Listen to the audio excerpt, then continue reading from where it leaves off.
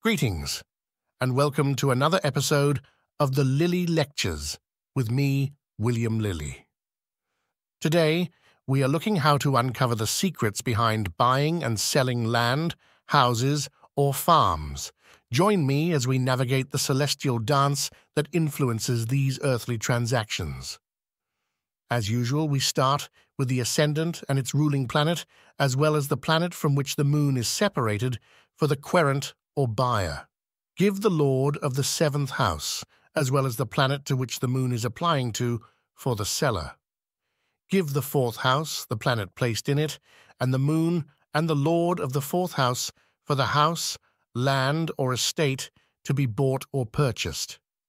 Examine the 10th house, any planets positioned there, and the Lord of that house to determine the price, whether it will be sold at a low or high cost.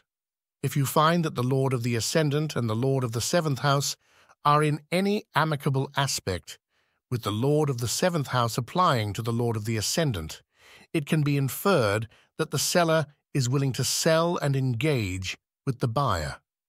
If the significators are in essential dignities during their application or translation or light, or their application is by conjunction, then it is probable that they will agree and reach a purchase agreement easily.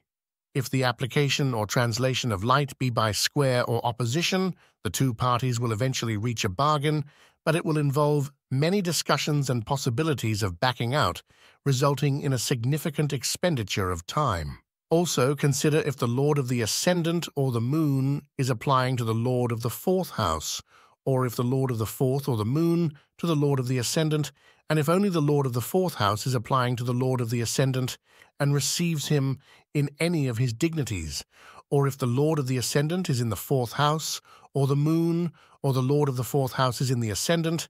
then the querent will purchase the house or inheritance at that time in question.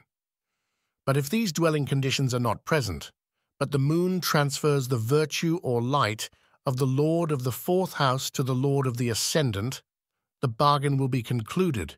but more likely through messengers or brokers rather than direct negotiation between the two main parties. If there is no application or translation, or transferring the light of one planet to another, it is unlikely that any agreement will be reached.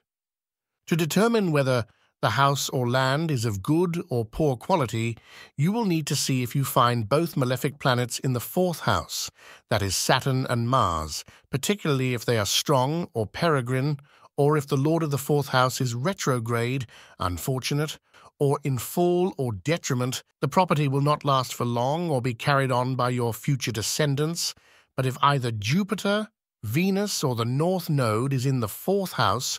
or the Lord of the fourth is in his own house, the buyer can expect success with the land or house being purchased, and it is likely to remain in good condition for a long time for your descendants. This is an argument that it will be a good investment, and you will receive good value for your money through this bargain.